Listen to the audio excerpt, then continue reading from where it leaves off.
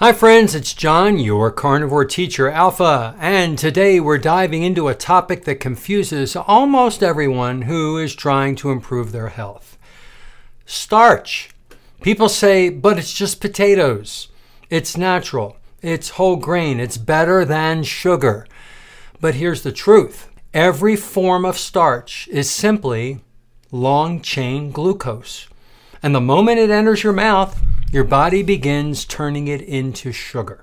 Today I'm going to explain exactly what starch is, which foods are full of it, how your enzymes break it down, and why it becomes glucose so quickly, with physiological clarity.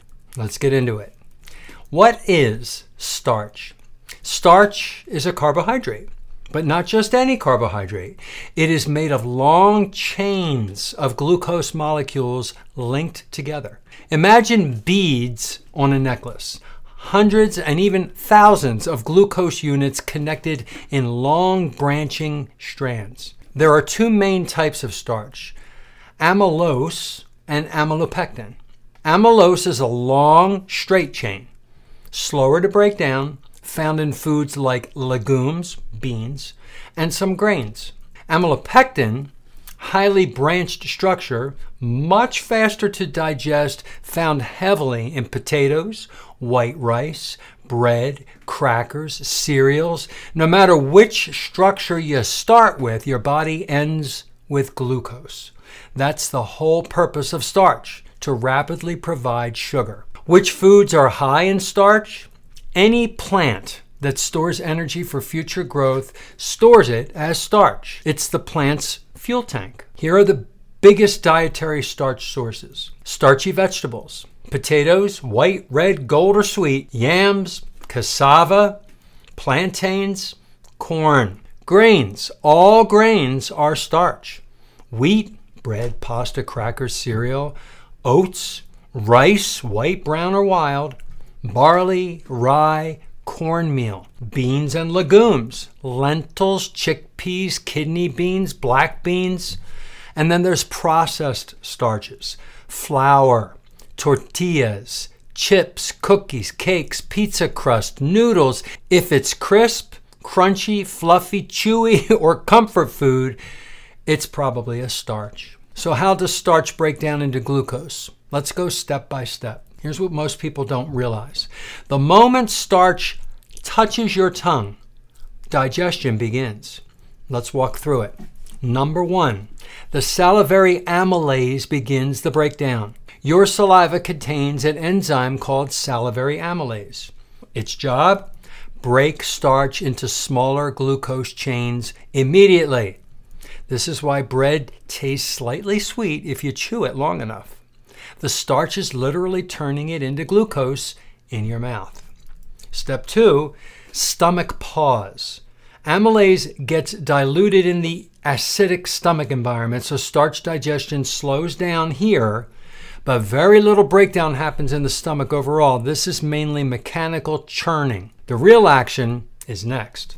Number three, pancreatic amylase finishes the job. Once starch enters the small intestine, the pancreas releases pancreatic amylase, a much stronger enzyme. Pancreatic amylase breaks starch into maltose, 2 glucose units, maltotriose, 3 glucose units, and alpha-limit dextrins, short glucose chains.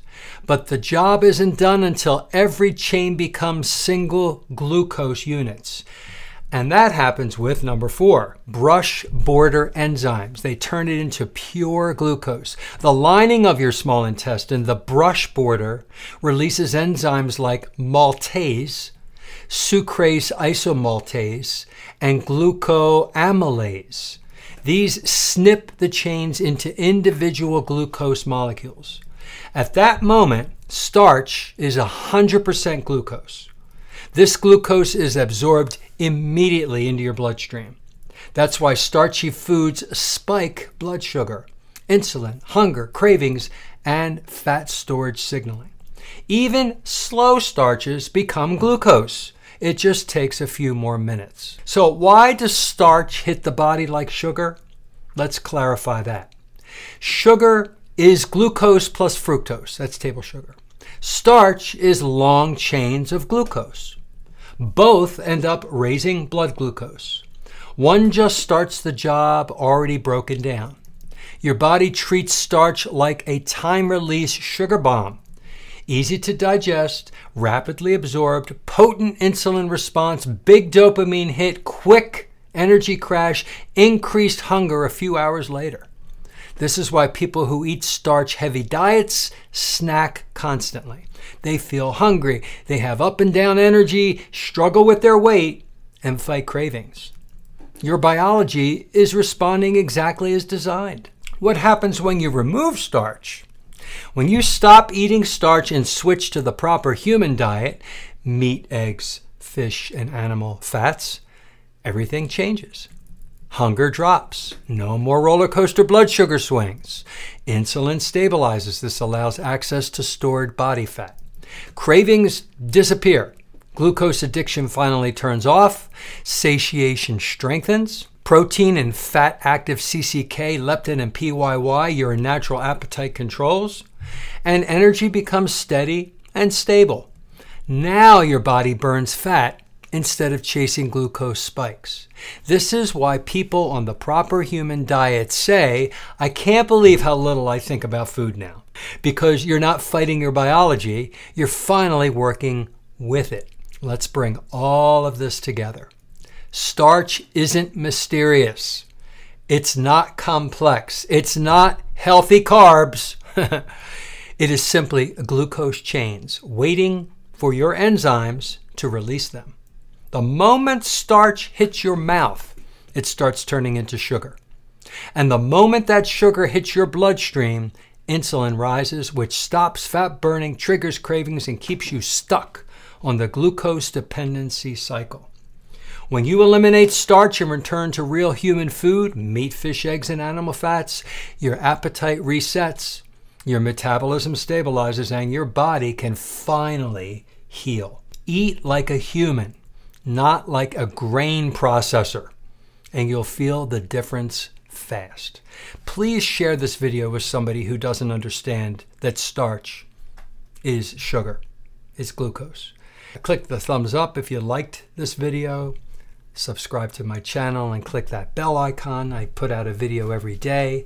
And leave me a question, a comment, or a suggestion, and I'll write you back. Have a good day.